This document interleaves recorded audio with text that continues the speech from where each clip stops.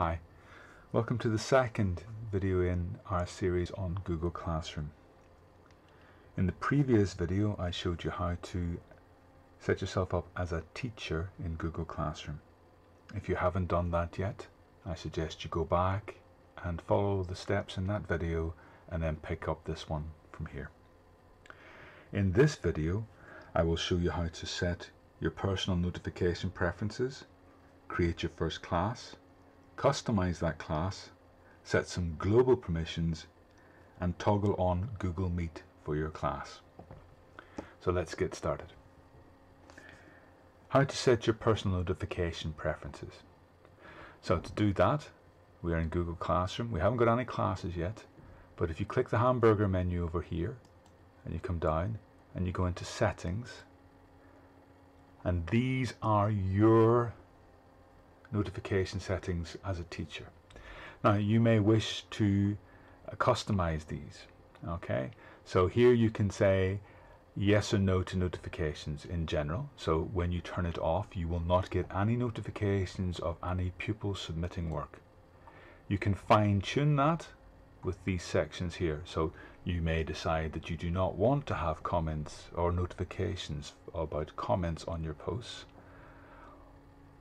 Okay, or you may not wish to have notifications on late work or resubmissions or invitations to co-teach. This is entirely up to you. I would recommend that if you are going to allow comments on your classroom, that you at least have notifications about those comments. So that's your individual settings. Next up, how to create your own class. So we'll come back out of it again and go to classes. Again, there's nothing here, so I go to the plus sign, I click create class. I get a little wizard. We're going to call this class demo class. Now the other fields are not required. The more information you put in there, the better it will be for your pupils, but for this demonstration we're just going to call it demo class. When I click create, Google creates a folder inside my Google Drive called Classroom. That's a special folder, and inside that folder will be all of the work related to each class that I create in Google Classroom. So here you have your demo class, our demo class. Here's the top search result. And my Google Home is going off in the background. Now to customize that class.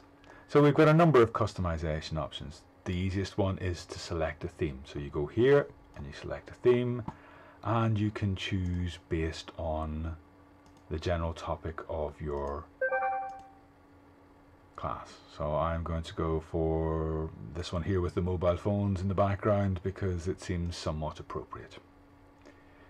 Okay, what will happen now is that the dominant color in the theme will be matching the image here. Now if you wish, you can upload your own photograph and you can set that as the theme photograph, and the accents and text colors will be color matched to that photograph.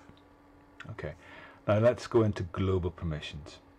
As in all things, the settings cog is where you go, and in here you will have an overview page of class details.